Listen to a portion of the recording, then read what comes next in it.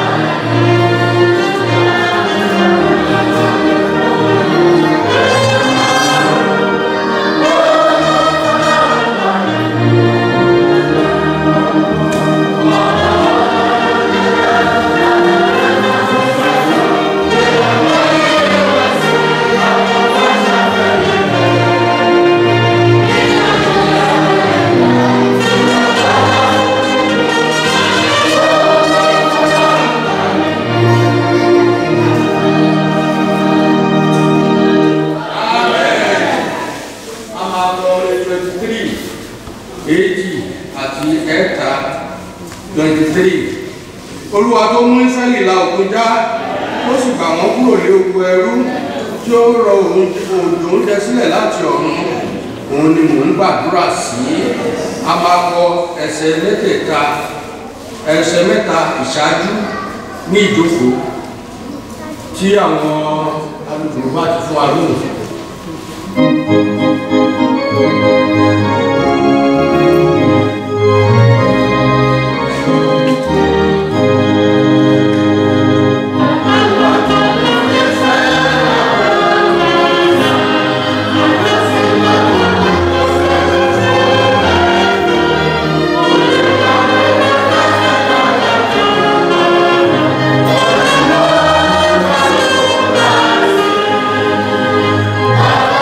Yeah.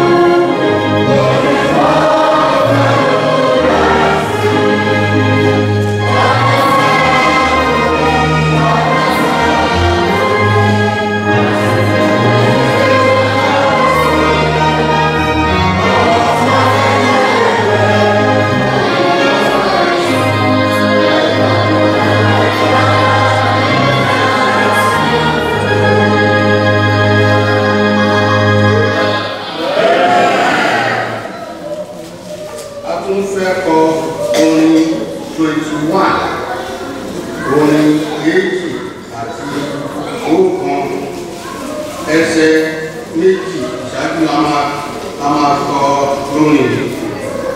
Fi ìfún Jésù olùràpadà wá kí ayé tó kìkì ìfẹ́ rẹ̀ ńlá. Fi fún ẹ̀yin áńgẹ́lì ológo fọlá àti ògo fún orúkọ rẹ̀. Ẹsẹ̀ méjìlá fẹ́ kọ tí wọ́n bá ti fún wa ní ohùn. Àwọn obìnrin ló máa kọ ẹsẹ̀ àkọ́kọ́. Nígbà tí àwọn obìnrin bá kọ ẹsẹ̀ àkọ́kọ́ tán, àwọn ọkùnrin tún máa kọ ẹsẹ̀ kejì.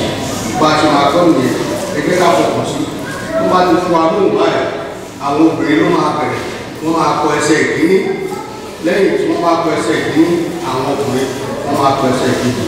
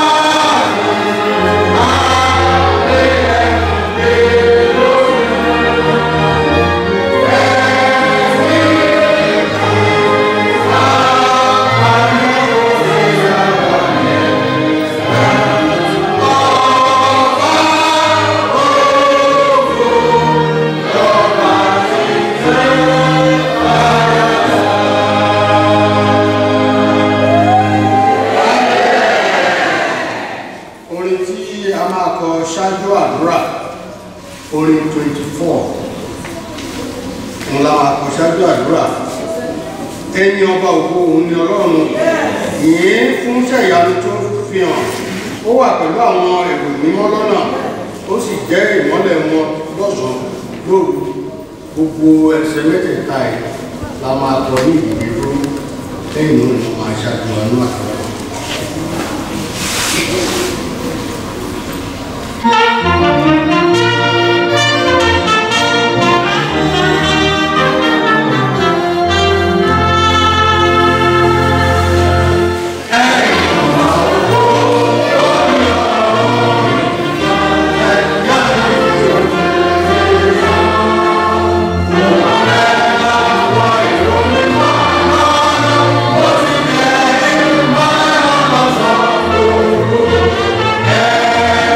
Amen.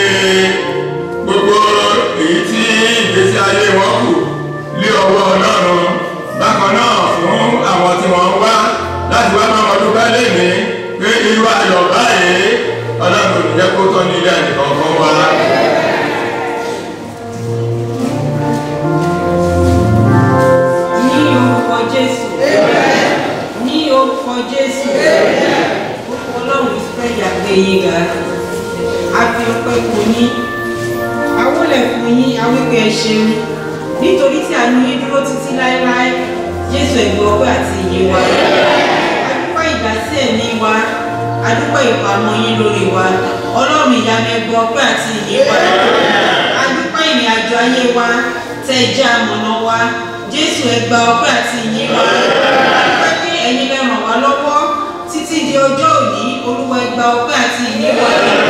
Adúpẹ́ fún ààbò yín nínú ọ̀sẹ̀ tó kọjá lọ yìí, wípé ẹ̀yin lẹ pa gbogbo wa mọ́.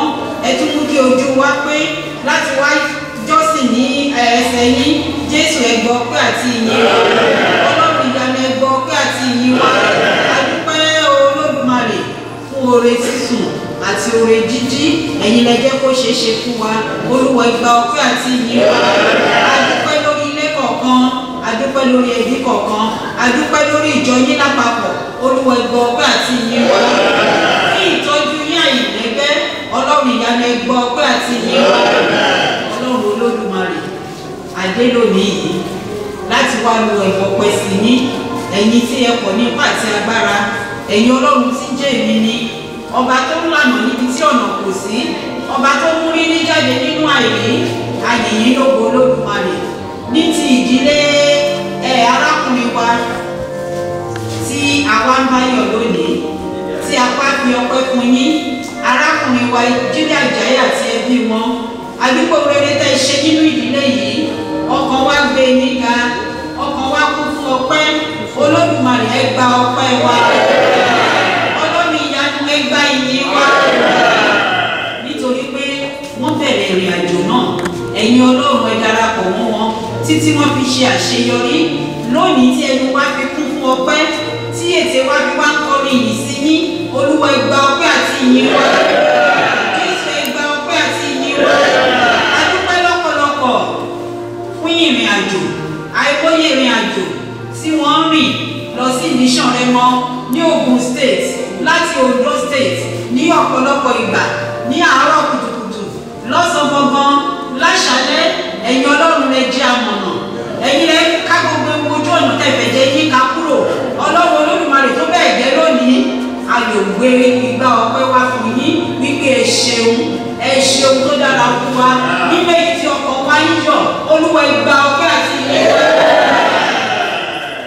Kì í ṣe pé wọ́n lọ wọ́n bọ̀ nìkan, wọ́n tún gba oyè dókítà.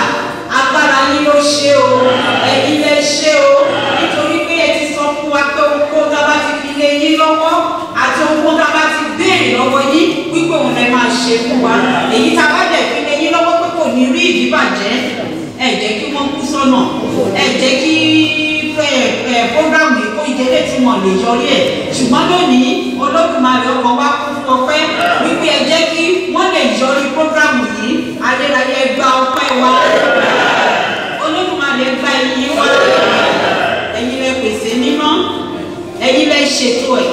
Jésù gba ọpẹ́ wa. Ọlọ́run ìyanu ẹ gba ìyìn wa. Àwọn bí ìlú ṣe rí, bí gbogbo orílẹ̀-èdè ṣe rí, téèyàn bá ṣe òrèrè kan, ẹ̀yin Ọlọ́run lẹ fún ṣe. Jésù gba ọpẹ́ wa. Olódùmarè gba ìyìn wa. Adúpẹ́ Ọlọ́run Olódùmarè. Wọ́n fi ìyàwó ṣe prógrámù yìí, wọ́n fọmọ ṣe prógrámù yìí.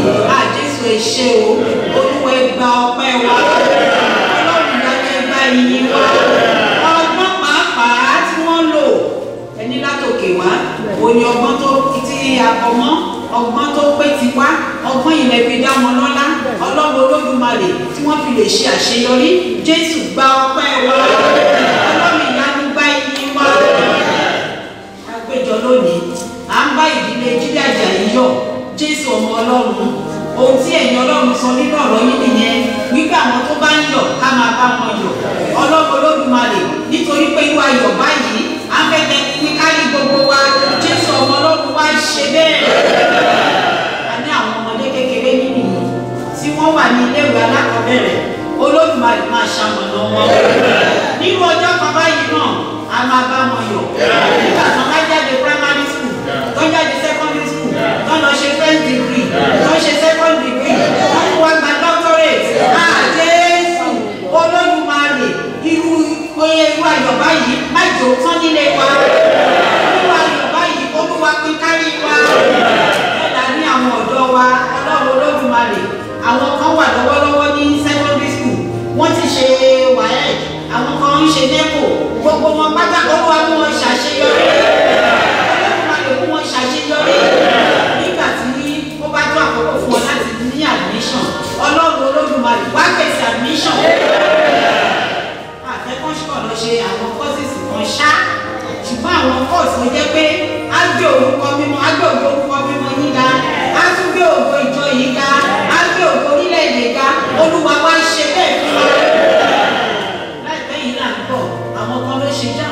wọ́n gbé 360 Jésù ọmọ Ọlọ́run àwọn ọmọ wa Ọlọ́run Olódùmarè orí ìlérí tẹ́ ṣe fún wa nìyẹn pé orí la máa jẹ́ wípé kì í ṣe ìlú gbogbo àwọn ọmọ wa pátápátá láti ilé ìwé alákọ̀ọ́bẹ̀rẹ̀ títí dé yunifásitì Olúwa ṣe wọ́n ní orí Olódùmarè ṣe wọ́n ní orí Ọlọ́run Olódùmarè ẹ ti ṣèlérí fún wa wípé ohun rere kan kì yóò fà sẹ́yìn lọ́dọ̀ àwọn tó ń rìn dédé ìwọ Ọlọ́run Olódùmarè bàbá mi àtọlọ́run mi àní nínú ilé wa nínú ẹbí kọ̀ọ̀kan nínú ìdílé kọ̀ọ̀kan nínú ìjọ Ọlọ́run ní gbogbo tágbé tata gbòǹgbòdé gbogbo rere gbogbo tó yẹ wáyé ògo ní tí ó máa jẹ́ kí àwọn ènìyàn wò wá wípé Ọlọ́run náà ń sìn yìí Ọlọ́run alágbára ni Olúwa wá ṣe fún wa Ọlọ́run Olódùmarè ìdílé Jídé Àjàyí àfilẹ̀ yín lọ́wọ́ Olúwa bá wa wà pẹ̀lú Olúwa bá wa dì wọ́n mú Olúwa bá wa ràn wọ́n lọ́wọ́ gbogbo tó kù tí ọmọ wọn dà níyàn sí rere Olúwa wá ṣe fún Ọlọ́run ìdààmú wá ṣe fún bàbá ayérayé Ọlọ́run Olódùmarè nínú ìrere yìí òun lẹ ti ṣe òrèrè ohun takuntakun fún wọn ẹsẹ̀ wọn má jò sé lọ́dọ̀ ẹsẹ̀ wọn má jò sé lọ́dọ̀ yìí Ọlọ́run ìdààmú ẹsẹ̀ wọn má jò sé lọ́dọ̀ yìí àwọn ti arábìnrin wọn a rí wípé nínú àtúrí wípé àwọn náà wọ́n gba ìtẹ̀síwájú nínú iṣẹ́ Ọlọ́run Olódùmarè bá wa dì wọ́n mú Olódùmarè bá wa dì wọ́n mú nínú ayọ̀ báyìí Olúwa pín kárí wa Olódùmarè pín kárí wa ẹlẹ́dọ̀ọ́rùn wáyé gbogbo ọjọ́ ayé wa la fi lé yín lọ́wọ́ ìwọ ìmọ́lẹ̀ láàrin òkùnkùn ayé nítorí pé ayé kún fún òkùnkùn biribiri ṣùgbọ́n ẹ̀yin ìmọ́lẹ̀ máa ṣe amọ̀nà wa lọ Olúwa máa ṣe amọ̀nà wa lọ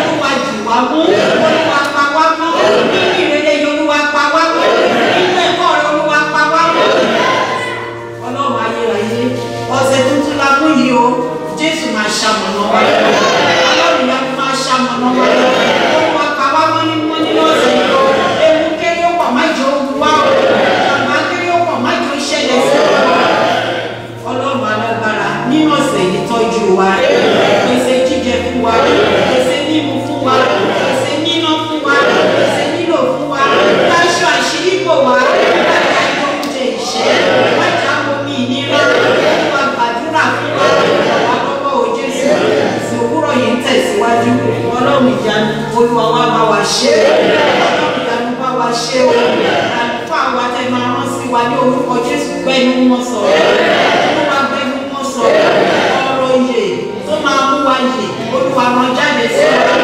gbogbo wa pátá mú ọkàn wa wá sí ìtẹ́ríba lábẹ́ agbára ọ̀rọ̀ yín Olúwa mú ọkàn wa wá sí ìtẹ́ríba ọkàn wa jẹ́ kó gba ọ̀rọ̀ yín lọ́wọ́ lẹ́yìn orí gbọ̀ngàn àdúrà Olúwa bá wa pàdé Jésù bá wa pàdé Olúwa gba àdúrà àgbáyọrí Olúwa mú wa gba àdúrà àgbáyọrí Olúwa ní ìṣẹ́gun Ọlọ́run Olódùmarè gbogbo àwọn ọ̀dọ́ lọ́kùnrin lóbìnrin tẹ́ ń wojú yín fún rere kan tàbí òmíì tí ìbá ṣe sí ìlọ́pọ̀ àti ìdáyà ní Olúwa wá yàn fún wọn Olódùmarè yàn fún wọn gbogbo àwọn ọ̀dọ́ tó ń wojú yín fún iṣẹ́ àti iṣẹ́ tó ń tún iṣẹ́ 6 figures Olúwa wá pèsè rẹ̀ Olúwa pèsè fún wọn Olúwa yà wá lẹ́nu Olúwa yọ̀ wá fún Olúwa di ìjọ rẹ̀ lọ ayé má jẹ́ orí ìjọ rẹ̀ èṣù má jẹ́ orí ìjọ rẹ̀ agbára iṣẹ́ òkùnkùn lórí ìjọ rẹ̀ Olúwa fẹ̀jẹ̀rẹ̀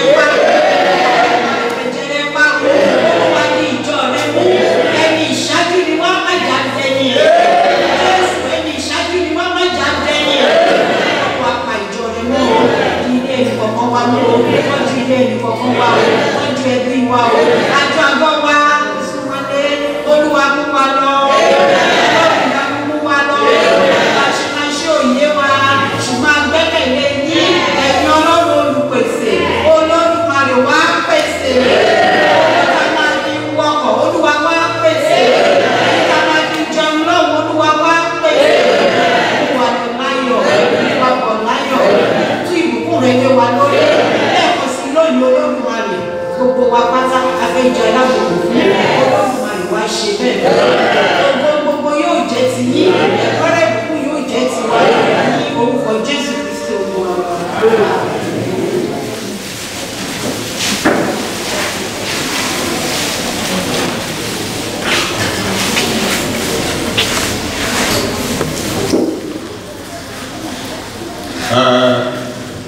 ìjọba àti lọ́wọ́ láti pé ẹ máa farabalẹ̀ fún wa lẹ́nu yìí.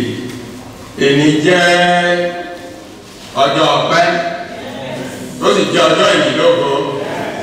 Màá fẹ́ sọ àwọn ètò bí ìsìnwáṣe máa rí kó tó di pé ẹni tí ó máa ṣe ìfilọ̀ yóò wá síwájú láti wá ṣe ìfilọ̀ fún wa.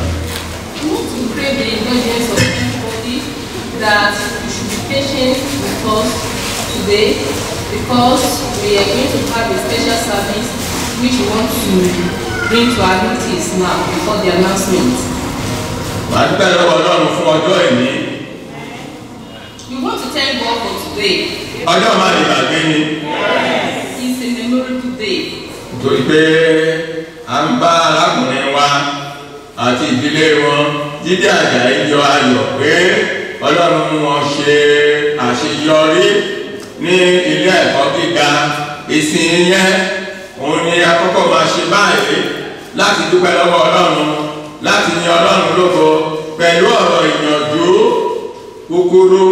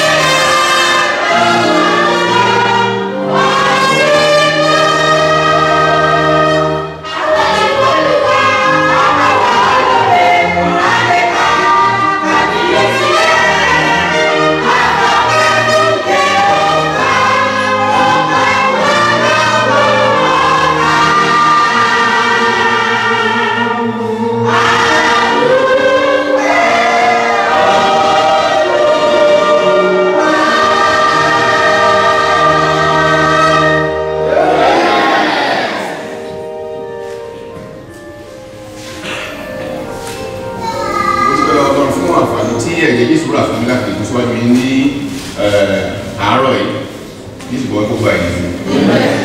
Growing up was very difficult for me. After I came to primary school ní January December èmi àti mi kọjá iṣẹ́ ẹ̀yìn ìwé lóko lálẹ́ mo rí iná àjèjì mo yẹ ṣubú nìyẹn tí àwọn owó àìlẹ̀ dá ìdìbò lẹ́sẹ̀ mi ò ṣe lè lẹ́nu tó lè lọ lóbi rẹ̀ sùn nìyẹn. January wọn gba babaláwo kan tẹ dáhẹ́sì àkọ́kọ́ oníjẹ̀sà kọ́ ẹ bá ti sọ lẹ́sẹ̀ lásán ìgbà tí àwọn ìyá mi àti ìyá mi bẹ̀sẹ̀ mi fẹ́ kẹ̀ ni wọ́n bẹ̀sẹ̀ sọ̀tún wọn àgbẹ̀ lọ sọ̀wọ̀ pé ó yíyà wọn wà lórí ẹsẹ̀ yìí ẹ̀sùn wọn dúpẹ́ ọlọ́mọdé wájú ọlọ́mọdé àyè yìí sí.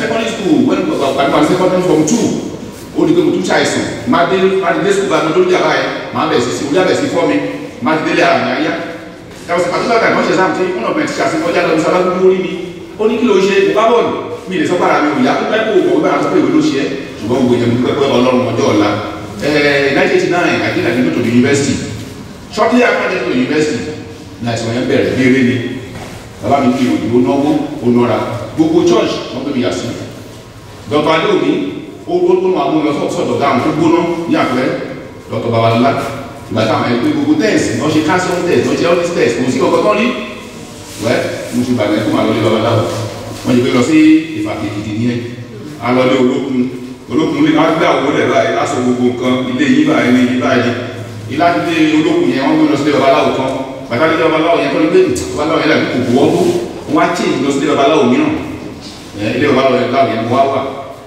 ọ̀bẹ pẹ́ran wọ́n fi gbogbo ẹ̀ ṣe ṣùgbọ́n ní mo ṣe ìrírí pé yes kò sí bí ilé lá pé kí má kàn kú dànù ṣáá kí má lọ sọ́nà àpáàdì ìkọ̀ tó kù fún mi nìyẹn lẹ́yìn ènìyàn bàbá mi kọ́ sọ pé àkádé kó nǹkan tiẹ̀ lọ́mọ kan tó máa fi rántí ibi tó dé nìyẹn bí mo ṣe rò ó nìyẹn mo tó wá gbọ́ aṣọ́ṣọ́ gbọ́ Benin bí mo ṣe sá lọ sí Benin nìyẹn Benin City mi ì débẹ̀ Benin yìí tó lórí lọ́dún kọjá pẹ́lẹ́ rẹ̀ gbọ́ mi mo kọ́ ní tilẹ̀ ìgbẹ́ pé bá jẹ́ sọ̀rọ̀ kékeré kan kú sọ̀rọ̀ ṣá lójú àwọn òbí mi romi òbí nìyẹn ni mo wà mo wá lọ sí church of God ní Benin City yàrá Benin City mo wá lọ sí church yẹn mo lọ gbàdúrà ibẹ̀ ni mo ti gbọ́ ohùn Ọlọ́run pé go to Apostolic faith mo ṣe wá bí nìyẹn mo tẹ́ gbàdúrà mi ẹ̀ṣẹ̀ ló tẹ́lẹ̀ ẹ̀ ló dẹ́wọ̀ ẹ̀ṣẹ̀ kó kọ́ sílẹ̀ wẹ́ bèrè Ọlọ́run ràn mí lọ́wọ́ èyí mo ṣe gbọ́ fún mi lọ mo fẹ́ mi ọ̀rọ̀ fún mi bèrè bí wọ́n rò pé mo sáà kú ọdún méje ọdún mẹ́ta bèrè this is my party 34 years pé mo wà ní ìrìn ìṣòwò ńlá oṣù ìyanu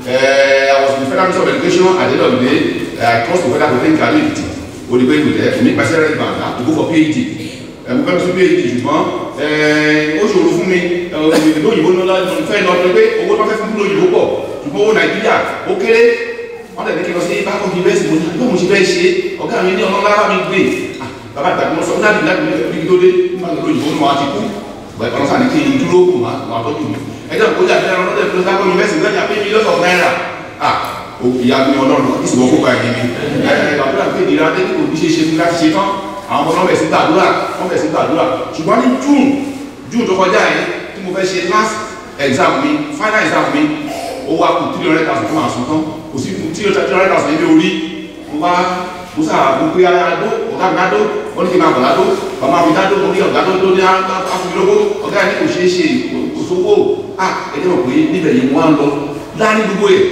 omi dẹ̀ sí àlọ́ mi mo ṣe wọnú gbóni yẹn mo wá gbàgbọ́ Ọlọ́run jọ 3 days to my Bible exam how do I do it Ọlọ́run wa ní ṣé òwò gbọ́dọ̀ ọmọ ilé ìwé mẹ́ta ni pé nígbà tí wọ́n wọnú iná láìpẹ́ lòun tó gbà wọ́n ìyẹn lọ́wọ́ kọ̀ọ̀kan balẹ̀ mo ṣe bá a sí bá kọ̀ kò yẹn ẹjọ́ kan náà ṣe àmì tó yà lẹ́nu ìsìnkú sábì fẹ́dàkùnrin àwọn akọ̀kẹ́tì wọn ti lè gbowó oṣù àwọn ìyàwó mi àti gbowó àwọn ọ̀dá state wọn ti gbowó ṣùgbọ́n ní oṣù June ọlọ́ṣù ńlá gbogbo ẹgbẹ́ ọ̀dọ̀ gbowó bí ọlọ́ṣù lọ yí system lábújá nìyẹn wọ́n ṣe àṣìṣe wọ́n ní system ní fault wọ́n wá sọ̀rọ̀ double salary fún all protecting staff double salary for everybody salary kìíní wọlé láti kejì wọlé ó lẹ̀ fọ́ ẹjọ́ ìdájọ́ máa ṣe spanish exam ní gbogbo lọ́sọ̀ gbogbo lọ́nà ṣiṣẹ́ yá lónìí yẹn o Ọlọ́run wá gbàdúrà o nínú ìrere Ọlọ́run fún ìsìn àwọn ìyá fún mi àwọn bàbá fún mi ẹnìkan oṣù ọmọ Ọlọ́run àti táyà lẹ́yìn tí òkè lọ́wọ́ ẹ̀ Ọlọ́run ẹ̀sọ́ pé lọ fún Jídé lówó ó fún mi ní 500,000 oṣù tọ́lọ́ ọ̀dọ̀ ṣe o mo dúpẹ́ kọ́ Ọlọ́run ó ń kọ́ àdúrà mo sì bí Ọlọ́run tọ́jú ẹ̀ ní ẹ̀yìn tẹ́ wá you may have any problem Ọlọ́run á mi yanjú ẹ̀ àwọn Ọlọ́run gbàdá gbogbo ẹ̀ tẹ́ wá lè ní ẹ̀rí ọlọ́fo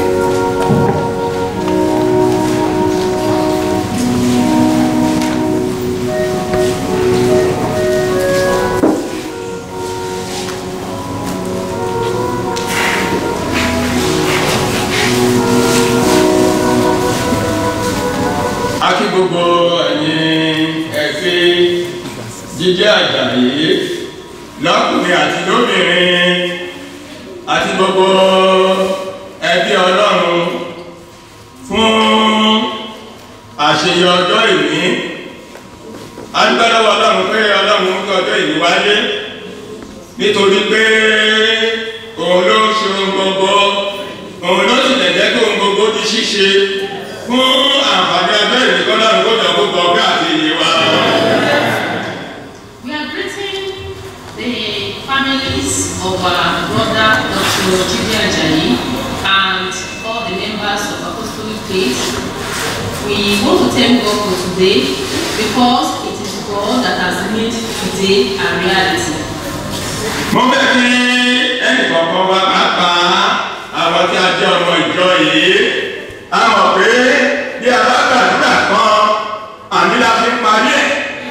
Àmì yẹn akọjá láti orí ilé yìí ó máa kọjá orí òrùlé ó máa lọ sí ọ̀dọ̀ Ọlọ́run nítorí pé àmì yẹn àṣẹ ni bẹ́ẹ̀ ni kó rí Ọlọ́run kó jọ ọkọ̀ fún wa ní ìwé àmì bẹ́ẹ̀. May the Lord give every one of us the spirit that said and sounding amen. I want to remind every member of Apostolic Faith seated that it is our habit, it is our practice that whenever a prayer is said, we back it up with our sounding amen. And that amen, we go to meet God in heaven. And the meaning of amen is so shall it be. May God give us the spirit that says amen. Amen. Lóòrọ̀ yìí, bí ó tilẹ̀ jẹ́ pé ohun púpọ̀ la ní láti ṣe lóòrọ̀ yìí, ṣùgbọ́n Ọlọ́run béèrè ọpẹ́ wa, Ọlọ́run béèrè ìyìn wa. Àwọn Yorùbá máa kọ̀wé pé ẹni tá a bá ṣe lóore tí ò bá dúpẹ́ bébí ọlọ́ṣà kò ní lẹ́rù lọ ni. Àwọn jẹ́ ẹni tó mọ oore, a sì fẹ́ fi ọkọ̀ ìgbòrí wọn fún Ọlọ́run. Délé ìjọlọ́run ṣe yìí o, kó jọ kó gba ìyìn àti ọpẹ́ wa.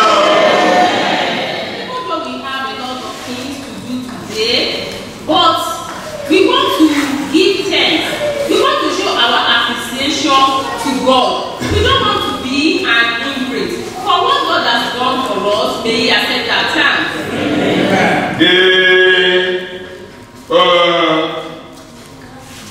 Jẹ́ ká ṣí Bíbélì wa sí ìwé Ìsíkẹ́lì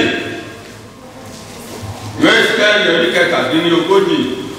Let's open our Bible. 37. The book of Prophet Ezekiel, chapter 37. Wọ́n ka ẹsẹ̀ díẹ̀ púpọ̀ nínú àwọn ẹsẹ̀ ọ̀rọ̀ Ọlọ́run tá a máa kà. A ó kà á nílé ká ní èdè Gẹ̀ẹ́sì. We are going to read together. 37. Ọwọ́ Olúwa sì wà ní ara mi. Ó sì mú mi jáde nínú ẹ̀mí Olúwa. Ó sì gbé mi kalẹ̀ ní àárín àfonífojì tí ó kún fún egungun. Ó sì mú mi rìn yí wọn ká, sì wò ó ọ̀pọ̀lọpọ̀ níbẹ̀ ní gbangba àfonífojì, sì kíyèsí wọ́n gbẹ púpọ̀ púpọ̀. Ó sì wí fún mi pé ọmọ ènìyàn, egungun wọ̀nyí lè yé. Èmi sì wí pé Olúwa Ọlọ́run, ìwọ ni ó mọ̀. Nínú mi tí ọ̀rọ̀ ìyànjú wa lórọ̀ yìí, òun náà ni egungun tí ó yè. Egungun tí ó yè. The topic of our short presentation this morning is the bone that lives. Gbogbo wa la mọ̀ pé ẹnìkankan wà yìí, a mọ̀ pé a ní egungun nínú ara wa. Every one of us know that we all have bones. Nígbà tí a bá lè kú, gbogbo ẹran tó wà nínú ara wa yìí, gbogbo iṣan tó wà níbẹ̀, gbogbo omi tó wà níbẹ̀, gbogbo ẹ̀jẹ̀ tó wà níbẹ̀, ó ti máa bá ilẹ̀ sàn lọ. Egungun wa wà fún ọ̀pọ̀lọpọ̀ ọdún àti ọdún. When we leave this world, that is when we die, the flesh that cover our bones, the tendons, the bone, the joints, the veins, everything will perish. It will remain only bone.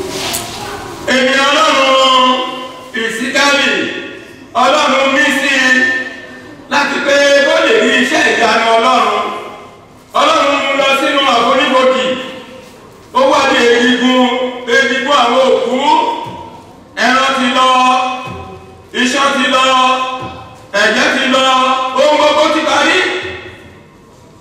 Ọlọ́run bá béèrè lọ́wọ́ ẹ̀ pé wó àwọn egungun èèyàn lè bí tó bá jẹ́ pé ìwọ náà ni ìwọ olùgbọ́ mi kí ló máa sọ egungun lápẹ́ kò sí ẹran kò sí iṣan gbogbo ẹ̀ ti dà gbogbo ojú ti gbogbo ilé tó ojú gbogbo ẹ̀ ti dà kòlófó.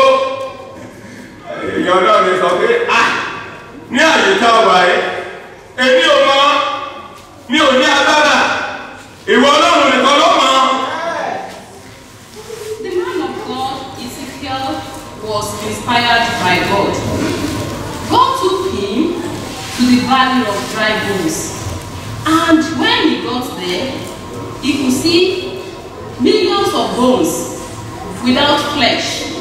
And God now asked him, "Son of man, could this bone live?" Just as you and I, we are human beings. He told God that it is only you that know. No man can determine that. Ó wo pé egungun máa jẹ́ ká gbọ́ nǹkan tí ọ̀rọ̀ Ọlọ́run sọ. Ní ẹsẹ̀ 4, ó tún wí fún mi pé sọtẹ́lẹ̀ sí orí egungun wọ̀nyí sì wí fún wọn pé ẹ̀yin egungun gbígbẹ ẹ gbọ́ ọ̀rọ̀ Olúwa. Báyìí ni Olúwa Ọlọ́run wí fún egungun wọ̀nyí, kíyèsí èmi ò mú kí ẹ̀mí wọ inú yín ẹ̀yin ó sì yè ẹ̀yin ó sì yè èmi ó sì fi iṣan sára yín èmi ó sì mú ẹran wá sí ara yín èmi ó sì fi awọ bò yín èmi ó sì fi èémí sínú yín ẹ̀yin ó sì yè ẹ̀yin ó sì mọ̀ pé èmi ni Olúwa.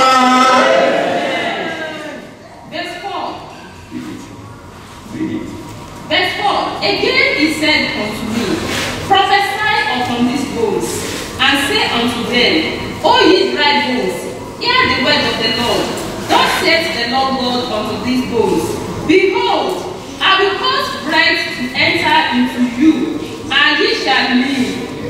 Let's say amen. And I will say, I will lay sinews upon you, and will bring up flesh upon you, and cover you with skin, and put breath in you, and ye shall live, and ye shall know that I am the Lord. Egungun gbígbẹ ni arákùnrin Jide Ajayi nígbà tí ó wá sí Apostolic faith. Egungun gbígbẹ ìrètí ti pa ó ti sọnù ẹ ti gbọ́ ní kúkúrú àyè ò sí láti sọ jíjìn yẹn tó bá fẹ́ súnmọ́ wà gbọ́ jíjìn yẹn.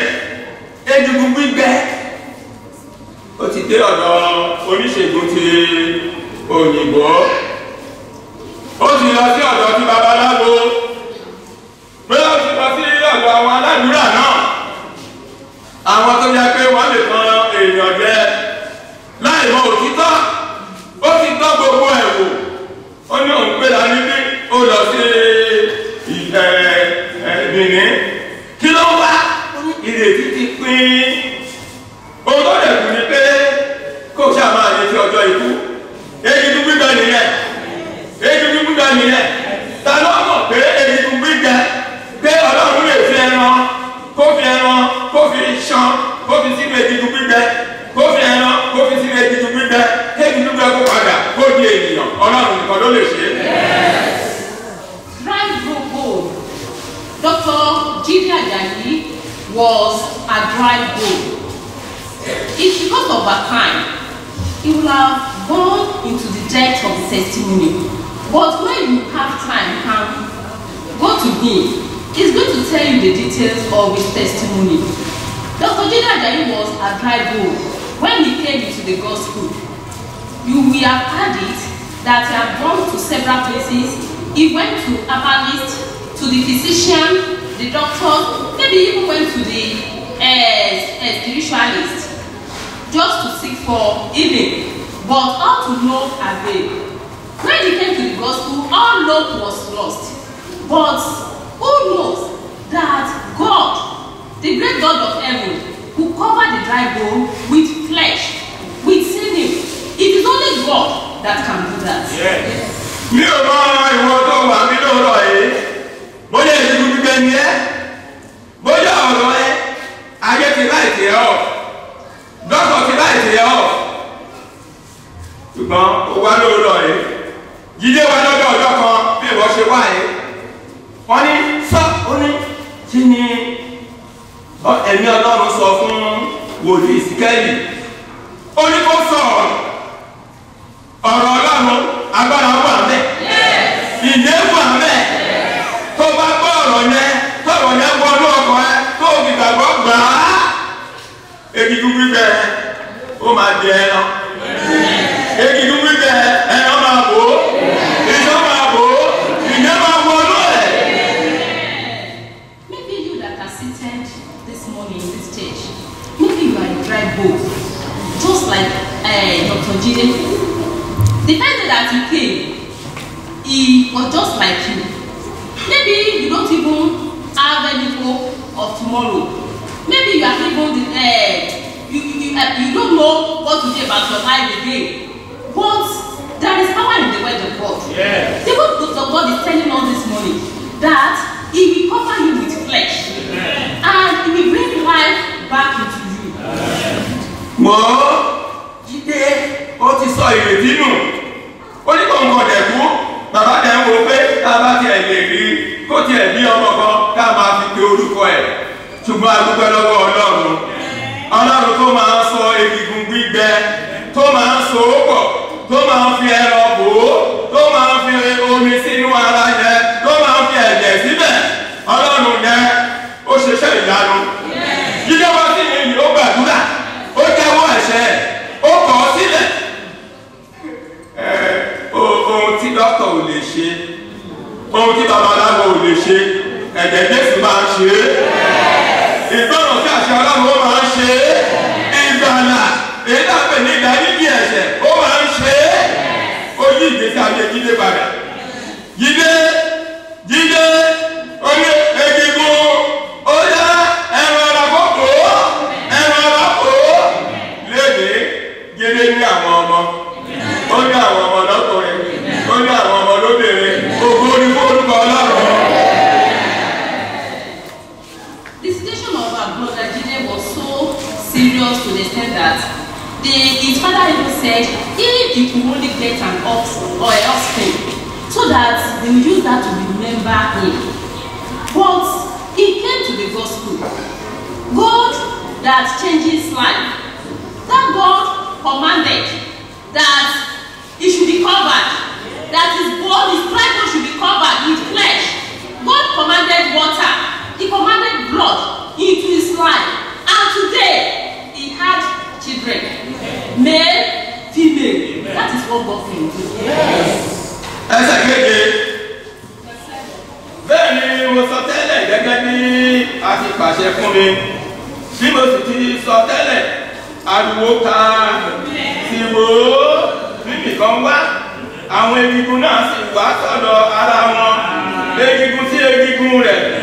Nígbà tí mo sì wò kíyèsí iṣan àti ẹran ara wá sí iṣan àti ẹran ara wá sí wọn. Awọ sì bò wọ́n lókè ṣùgbọ́n èémí kò sì sí nínú wọn. Nígbà náà ni ó sọ fún mi pé ọmọ ènìyàn sọtẹ́lẹ̀ sí èémí, sọtẹ́lẹ̀ sì bí fún èmi pé báyìí ni Olúwa Ọlọ́run wí. Ìwọ èémí wá láti igun mẹ́rẹ̀ẹ̀rin ìdí sí òkú wọ̀nyí ìwọ tó bá lè dè. Bẹ́ẹ̀ ni mo sọtẹ́lẹ̀ gẹ́gẹ́ bí a ti pàṣẹ fún mi. Èémí náà sì wá sínú wọn, wọ́n sì yè, wọ́n sì dìde dúró ní ẹsẹ̀ wọn. Ogun ńláńlá, ògo ni fún Ọlọ́run, ògo ni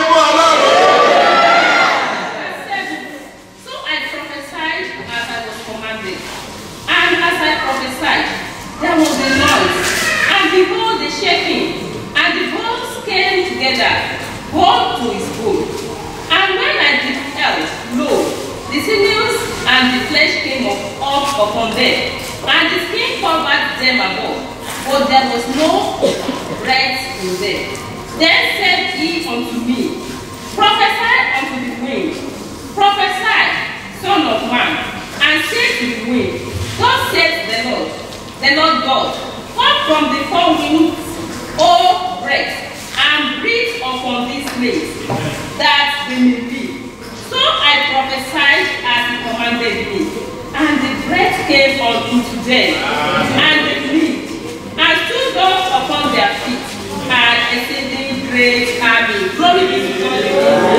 Ẹsẹ̀ kọkànlá nígbà náà ni ó sọ fún mi pé ọmọ ènìyàn egungun wọ̀nyí ni gbogbo ilé Ísírẹ́lì wò ó. Wọ́n wí pé egungun wa bẹ, ìrètí wa sì pin ní ti àwa àti ké wa kúrò. Ẹ wò ó, ibi tí wàhálà dé tó dé bá àwọn èèyàn yìí nìyẹn. Wọ́n ní egungun wa ti gbẹ, wọ́n ní àti ké wa kúrò, ìrètí ti tán. Péye tán fún arákùnrin wa tí bàbá ń wo ṣùgbọ́n adúpẹ́ lọ́wọ́ Ọlọ́run. Lọ́dọ̀ Ọlọ́run, ìrètí wà ń bẹ. Àwọn olórin wa sọ pé ohun gbogbo ni Ọlọ́run lè ṣe. Tó bá fi ayé ẹ̀ fún Ọlọ́run, ohun gbogbo, ohun tó dàbí òkè nínú ayé ẹ̀ yẹn, Ọlọ́run máa tó di kẹ̀kẹ́lẹ̀. Verse 11. Then he said unto me, Son of man, these bones are the whole house of Israel. Behold, they say, Our bones are dry, and our heart is lost. We are cut off for our part. That is the extent of Israelite problem. They are lost hope. But our God can do all things. Yeah. Remember sang in their song the other time that everything is possible for our God. Yeah. If you will give your life to the Lord Jesus Christ today, that's your problem. That's the mountain in your life. God will bring it. You make it plain, and God will solve all your problems. Wọ́n bí o mọ nǹkan tó jẹ́ problem tó jẹ́ ìṣòro tiẹ̀. Níbí yìí, Ọlọ́run ẹ̀mí Ọlọ́run sọ fún olóyè ìsìkáìlì. Ó ní Ọlọ́run sọ fún pé sọ̀rọ̀ ọ̀rọ̀ ìyè sọ sí egungun yìí. Èèyàn Ọlọ́run gbọ́, ó sọ ọ̀rọ̀ ìyè. Ó ní kí èmi egungun tó ti gbẹ yẹn, ó ní kí ẹnu ara kó padà, ó ní kí ìṣàn kó padà, gbogbo yẹn wá padà. Ó wá nípa ọ̀dọ̀ kò ṣe àwa náà mọ̀ bí òkú ṣe máa rí nílẹ̀. Ṣùgbọ́n Ọlọ́run ó ní kò tí ì sí èmi bẹ Ọlọ́run wá sọ pé pàṣẹ pé kí èmi tó wá. Ó wá pàṣẹ oní láti ìlànà láti ìwọ̀rùn èmi wá. Ọlọ́run sọ̀rọ̀ ìyè ní ọjọ́ kìíní ó mí ẹ̀mí ìyè sí ènìyàn. Ó ní ènìyàn jẹ́ alààyè ọkàn. Agbára ọ̀yẹ́ ó wà síbẹ̀ títí di èdè. Ó fún àwọn ènìyàn Ọlọ́run. Ó ní kí ìsìnkà ìdòwò sọ nípa agbára ńlá Ọlọ́run. Egungun tó wà nílẹ̀, egungun tó ti bẹ, èmi ìyè gbọ́dú ẹ̀. Ó jí ìdè, ó sọ ọ̀rọ̀, agbára Ọlọ́run mú. Agbára Ọlọ́run yẹn, olóògbé Jídé dìde o. Olóòtú ni àlàyé ọkọ. Agbára Ọlọ́run yẹn ó bá sọ ìwọ náà ní àlàyé ọkọ. Egungun tiẹ̀, ó ti lè jẹ́ ju ti Jídé lọ. Egungun tiẹ̀, ayé tiẹ̀ ti lè bá ẹ sọ pé kò sí ọ̀nà àbáyọ. Ọ̀nà àbáyọ wà lọ́dọ̀ Ọlọ́run. Ní ìyè, àtọ̀yàn jẹ́ o. Àtọ̀yàn jẹ́ ṣẹ́rí ìkọ́tà wà gbẹ́kẹ̀lé ọ̀rọ̀ Ọlọ́run ẹni. Ọ̀rọ̀ Ọlọ́run ẹni kò ní àbùdá o. Kò ní àbùdá.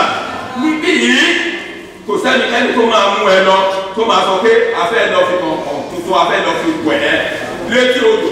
Kò sẹ́ni tó máa sọ pé kò lọ mú àbẹ́là wá pé afẹ́ bá ẹ gbàdúrà kí wàhálà tó bá lè dópin. Ìwọ fúnra rẹ̀ ló máa bá Ọlọ́run sọ. Ọlọ́run náà wà níbí, Ọlọ́run tó máa gbọ́ àdúrà ní, Ọlọ́run tó máa dá ìdè ní. Ọ̀pọ̀lọpọ̀ àwọn tí àwọn èèyàn tó ti kọ ìwé tiwọn tó ti ráìtì ẹ̀ ọ́ nínú ibi tá a kà á lẹ. Wọ́n ní àwọn ẹni wọn ní àbúrò pé kí wọ́n ti jẹ, ó ti gbà, ó ti jó ìgbàgbé, kò sí lè ti mọ́. Ṣùgbọ́n Ọlọ́run ní ìrètí bẹ. Ìrètí bẹ. Tó wọ́n gbàgbọ́ ìrètí bẹ.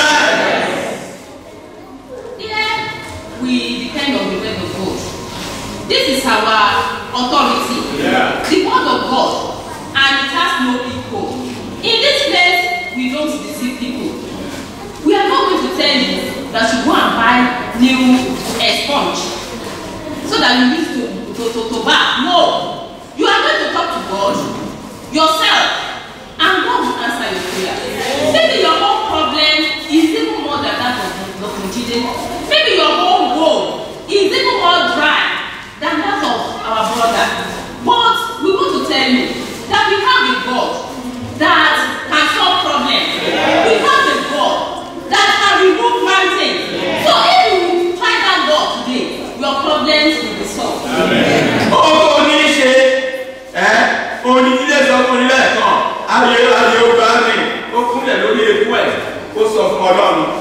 Ọlọ́run mọ̀ ẹ́. Ọlọ́run mọ̀ ẹ́. Ó tẹ̀ lè máa lọ sórí òkè. Ó lè máa lọ sórí òkè kó máa lọ sí etí odò. Ṣùgbọ́n ẹ̀ṣẹ̀ wà lọ́wọ́ ẹ̀. Irọ́ wà lọ́wọ́ ẹ̀. Àgbèrè wà lọ́wọ́ ẹ̀. Ojúkòkòrò wà lọ́wọ́ ẹ̀. Gbogbo ṣe ń ṣèpè ṣe bó mọ̀ pé kó bá ní ẹnu ẹ̀ láde. Dípò kó súnmọ́ èké ló máa ti tẹ̀ jáde. Àwọn ọkọ̀ tó fi ń tà lákàrà tó fi ń tẹ̀ kiri nìyẹn. Àwọn ọkọ̀ tó fi jẹ́ pé ẹ̀rù tó bá wọlé báyìí ẹ̀rù ọ̀nà àbà ẹ̀. Ṣùgbọ́n agbára tó tú Jídé sílẹ̀, agbára tó mú egungun ẹ̀ tó ti di egungun, tó mú ẹ̀rọ ara sí, tó mú èso sí, tó mú ẹ̀jẹ̀ sí, agbára yóò wà ní ìsílẹ̀. Tí ìwọ náà bá dán wò ìgbésí ayé àyípadà, ìgbésí ayé àyípadà, kò sí òdodo, kò sí àbẹ́là o, kò sí túlàní o, ṣùgbọ́n tó ní ẹkún ẹ ó ní bí àwa bá jẹ́wọ́ ẹ̀ṣẹ̀ wa, bí àwa bá wípé àwa kò bí ẹ̀ṣẹ̀, ó ní àwa kó ara wa jẹ, ó ní òótọ́ kò sí nínú wa, ó ní ìbọn bí àwa bá jẹ́wọ́ ẹ̀ṣẹ̀ wa, ó ní olóòótọ́ àti olóògbogbo bí òun láti darí yìí wá àti láti bẹ̀ wá nù kúrò nínú gbogbo àìṣò gbogbo. Agbára Ọlọ́run nìyẹn. Ọlọ́run ajẹ́ kó jẹ́ fún ẹ. What you need to do is what our brother Jide has told us the other time. That when he came here, he prayed, he confessed his sins, and he was saved. Maybe your own rival is a covetousness. Maybe your own is fornication. Maybe your own is stealing or whatever vices you may be committing. God wants you to confess. The way the God has told us that if we say we have not sinned, we are deceiving ourselves.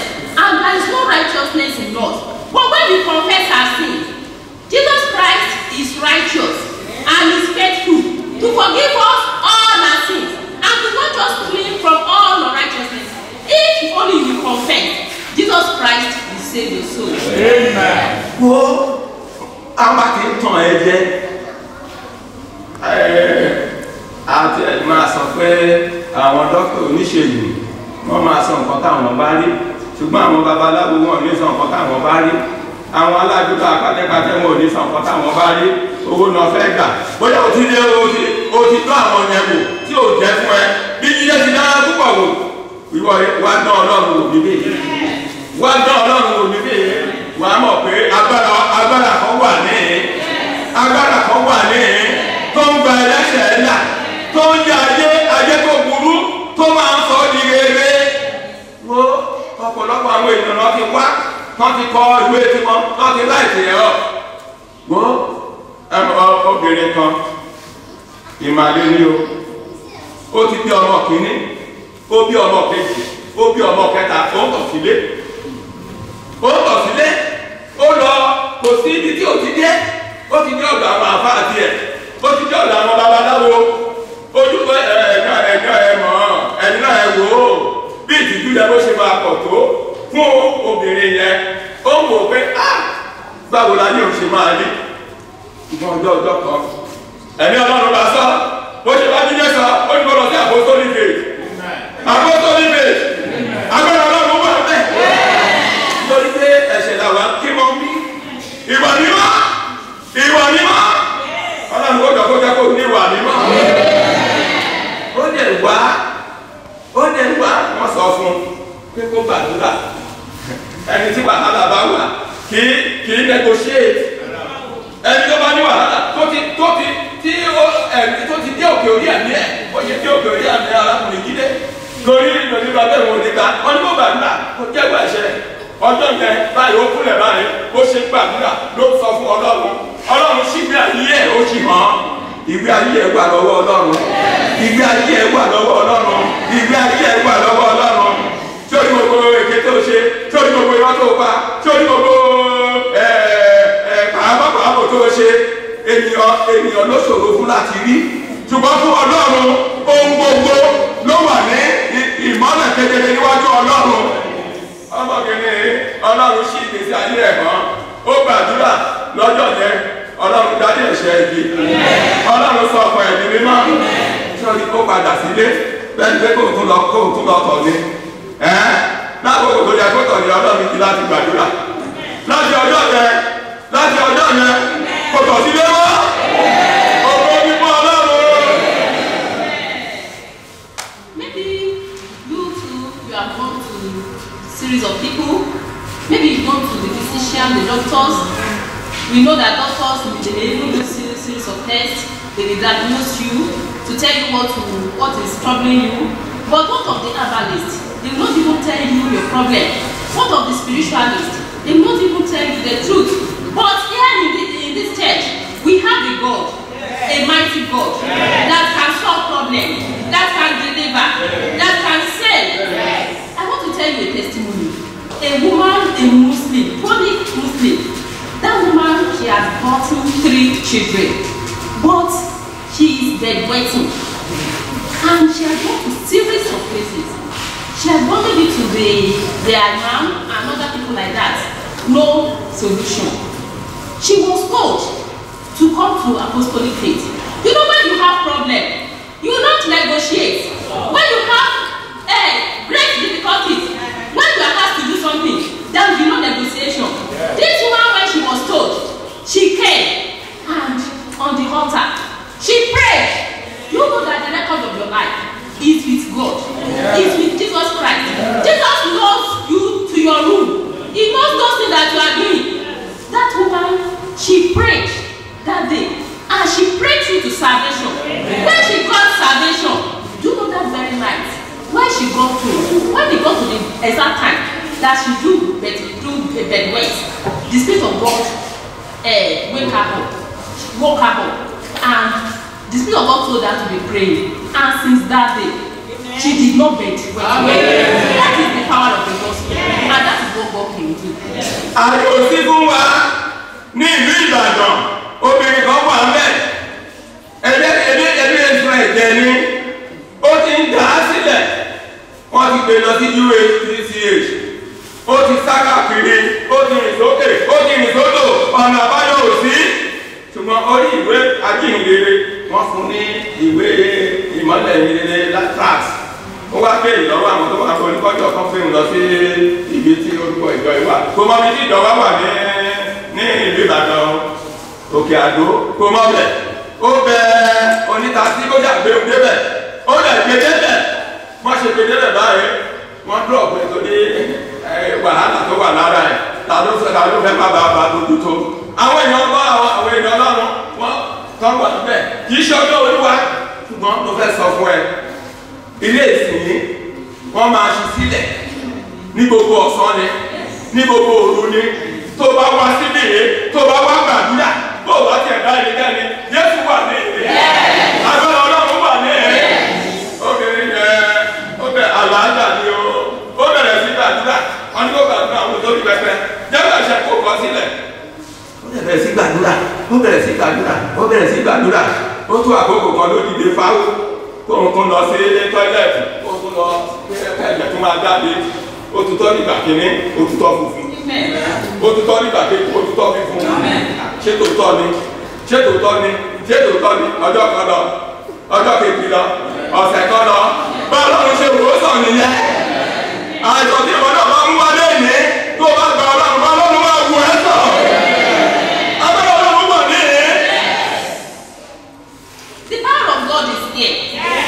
And whatever problem you might have brought to this place, be it sickness or whatever, the power of God will deliver you today.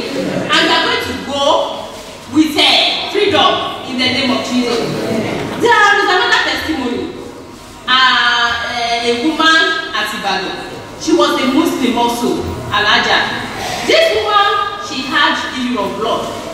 She was spitting blood, and she had been taken to different hospitals with no solution. But she was given a tract, Apostolic tract, and she told people to tell her the location of the church, and she was taken to the church at Gado in Ibadan. When she even got there, it was not even a Sunday. It was at weekdays, during the weekdays, and she was taken to the altar. There she was praying. Do you know I want to tell you? Even when you come here, we don't lock our church. Even if you come during the week, without anybody here, if you come to this altar and you pray, Jesus Christ will answer your prayer, and your problem will be solved.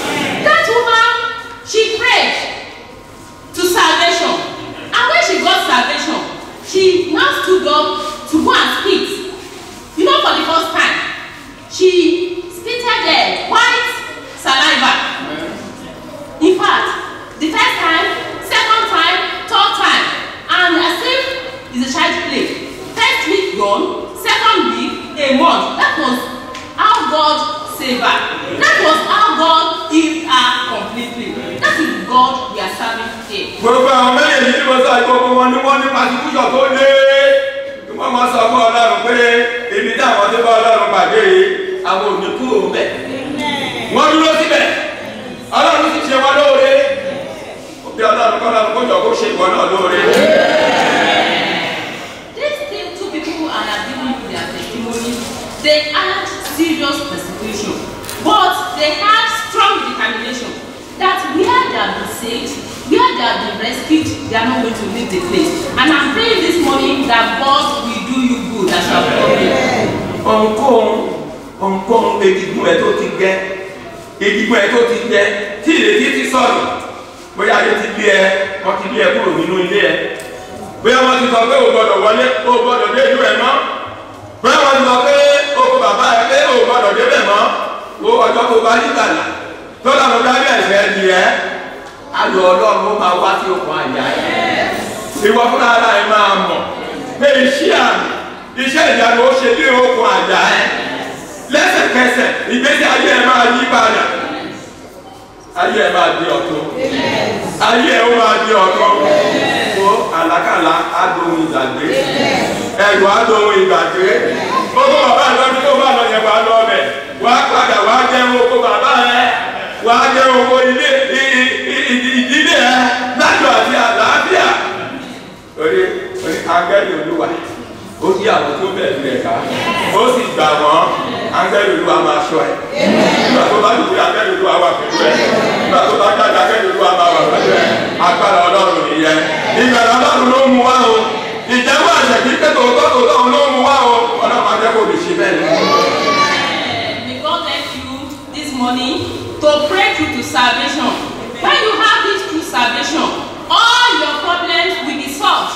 Be it nightmares, whatever may be your problem, God will give you solution. God will solve them if only you will pray. And how are you going to know that you are saved? The joy of salvation will come into your heart. You are going to know that something has been done in your life, that God has done wonders for you. You are going to know because the joy of the Lord will be flowing in your heart. And all your problems, God will bring it, God will make it things of the past. Maybe it is nightmare, you will sleep peacefully and you wake up peacefully. The Spirit of God will be going out with you and He will be coming back with you. That is what God will do for you. Múra láti wá gbàdúrà o. You should be ready to pray now. Múra láti wá gbàdúrà o. Get ready to pray now. Orin Dábìlì kejìlé ní ọgbọ̀n. Orin Dábìlì kejìlé ní ọgbọ̀n.